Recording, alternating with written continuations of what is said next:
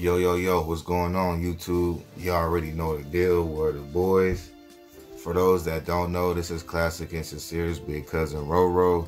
She has been advocating for the boys since day one on behalf of her and the biological family, which the adoptive parents have not been heard since December 23rd when they did that interview. Have not did no birthday parties. They have not even came out and said happy birthday.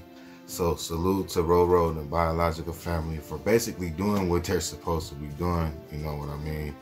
And then at the same time, doing all this while getting blamed by other people for having these boys, which wouldn't quite make sense, you know, like they're doing all these activities and spreading awareness for these boys, bring them home safely, and to also get justice. They're at a park in Bakersfield. It's Cinsere's 5th birthday party, you guys. So they're out there celebrating the biological family role. And I'm pretty sure a couple friends and supporters all came together to make this happen. So we're gonna go ahead and jump into the video and see what they got going on. Shout out to Ro and the biological family once again. Much love and respect, y'all. Thank you all for the birthday wishes. Hey, sissies. Hey, everybody. Thank you, Megan. I love y'all, too. Like I do. Thank y'all for supporting, man. Hey, one thing for certain, two things for sure about Ro. She always been buzzed down with the boys from the face mask, you know, t-shirt, or whatever. And then she always kept it real. You know, 100 when it came to these boys, man. Solid one. Kids are, you know, they like to get in things, but this park, I guess they found a knife way over there by the bushes. They was playing, about to hiding from each other, but you know, you gotta be careful. But they know not to touch nothing. That's one thing, you know what I mean? So, thank you, Jen. Appreciate it. Thank you, everybody. As soon as I get off, I can thank you all. It won't let me, my phone, every time I try to scroll up, it like goes fast, so I miss everything. But yeah, this is my shirt, man. Hold on, let me take my charger out of my pocket, because I've been having that. But my shirt. That whore. Yeah, that's hard right there. Yeah, I'm gonna need me one of them. Got my chain, my boys. Thank you, Steph. Yeah, for those that don't know, that's what I mean by bust down with the boys, like, you know, face mask, necklace, t-shirt. That's, you know, bust down. That's what's up, bro. All the way from New York. And my mask, Keisha, and the shirt, Keisha, you feel me? But, you know, just, man, you know, we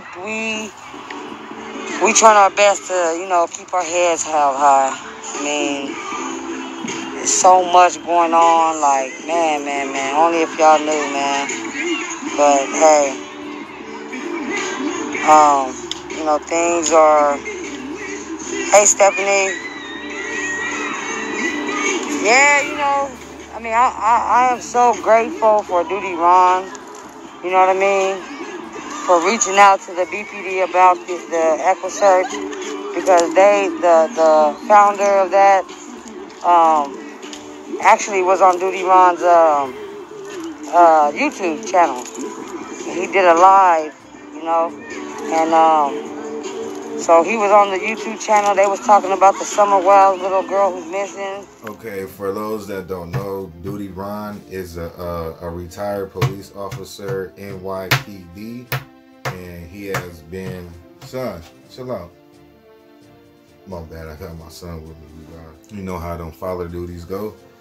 But he has been on the Orson case. He has covered, he has donated and raised a lot of money towards the case, billboards, and, you know, things of that nature. And Equusearch is a search group based off of volunteers that has a lot of equipment, all-terrain vehicles, submarines, and just all type of equipment to help assist on cases. Prayers for her family as well. You know, and the little boy who just became missing, the 5-year-old, I forgot his name, I seen it, but, you You know, I've been having a lot on my mind lately. You know, prayers for him and his family. Hope they find them both. And hope they find my little cousin. Also, I should have said this earlier when I mentioned Duty Ron. Summer Wells is a child, a young child that came up missing out of Tennessee, I believe. And she is still missing. And I believe Equusearch assisted or is assisting in her investigation. And I do not know about this young boy that she's speaking on that came up missing, but prayers for all these kids and their safe return home. You know, we're just trying to keep our heads up, man. Like, you know, not too many, you know, too many answers. Like, we don't have answers, you know. We have 1,000 questions, but no answers, you know what I mean? So, Duty Ron did reach out to the BPD, you know, him being a retired detective, and to see him, you know, get denied and all that, or not him, but just him speaking on behalf of the Equusearch. They was ready, y'all. They was ready to get out here. They got all the resources, the tools you need, the equipment, the everything. Like, they got everything, but, you know, obviously BPD don't need their help. I mean, I don't see why. I mean, we need every help, all hands, like, you know, every resource. We need all of that because it's 7 months, man. 7 months. You know, they missed their birthday, you know. They're not here with us, you know. It could be a good thing or it could be a bad thing. The bad thing will be it's really corruption going on. The good thing could be that they already know what's going on and they may be close to, you know, finding something out or closing the case and, you know, bringing these people to justice, and they don't want it to be altered by anybody else, or because, you know, they just may not need the help. Hopefully that's what it is. For them to just deny such a you know, a major search group like that, there has to be something behind it.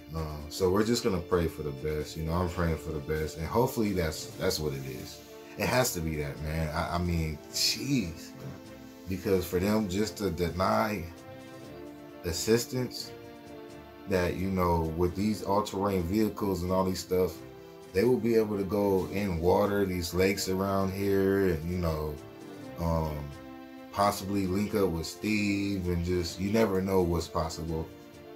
But we're just gonna leave it in God's hands, I guess. At this point, that's pretty much all you can do, and they're not giving out too much information. So I think the best way would to just think in a good way that they're being quiet for a reason. The second birthday that we threw, one for Classic, first one, this one for Cinsere, and neither one was able to be there present for their birthday. You know what I mean?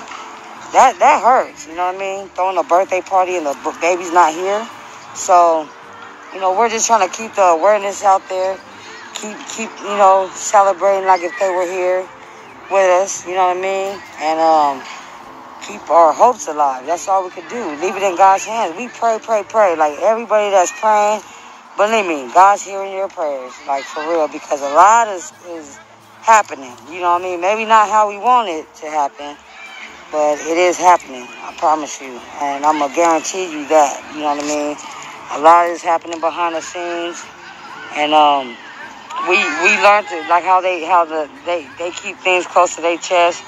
There's a lot of things that we keep close to our chest as well. Because, you know, like Pamela said, the evil eye, you know, she believes in the evil eye. I do too, man. Because as soon as you have something, or just doing good, or something's always coming in your path to tear it apart, or, you know, stop it, or, you know, we've really been shut down over and over in these past 7 months. The more we feel like every time we step to somebody and get good news from them, we get shut down, you know. That's heartbreaking, you know what I mean? So yeah, you guys, so yeah, man, as you can see, all the stuff that they got to go through, and you could just only imagine the pain that they feel. You know, we all got mixed emotions in this, and we just supporters and, you know, people that care about what's going on. But I could just imagine, you know, their pain being 100 times worse, because this is their blood family and they don't know where these kids are at. And just the thought of that, you know what I mean? So much love and much prayers to Roro and the Bio family and to these boys, and whoever has them boys, whoever knows what's going on with these boys, you guys need to come forth and say something, man. It's been too long, and you guys are hurting too many people, you know. This family is hurt over these kids being gone, and they've been blamed for it, and it's just not fair. These kids don't deserve it. These people don't deserve it. Nobody deserves this, but God is gonna give us answers. We're gonna go ahead and jump into the video when they sing Happy Birthday.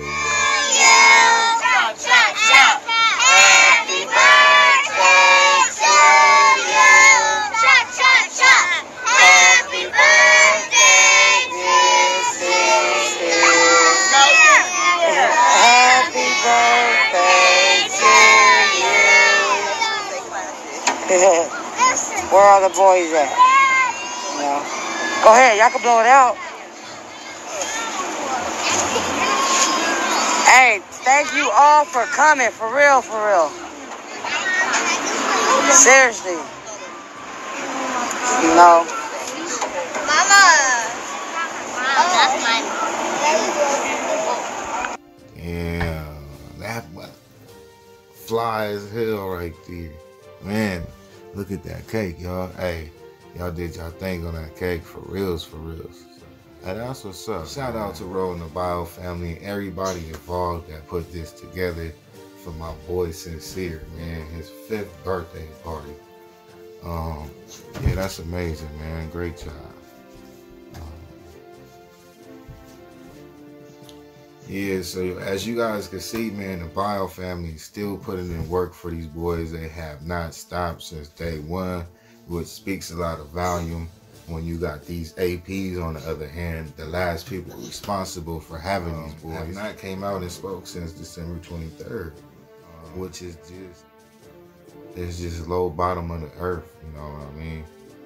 Whether if you were involved or not, which I doubt he was not involved because you guys lied, but you know, these boys at least deserve a happy birthday. You guys could have said that, but it's cool, man, because the real ones that love these boys apparently, you know, is celebrating and turning up for Classic and Cinsere. And at the same time, you guys help spread awareness, you know, tuned into these boys' story and spread the word to the people amongst you. Because these boys are still out there. We don't know where they're at. They could be in your local city. They could be in the city next. Your coworker might have seen these boys somewhere. Your neighbor might have seen these boys somewhere. You never know. Every day is Spread Awareness Day. Where are the boys?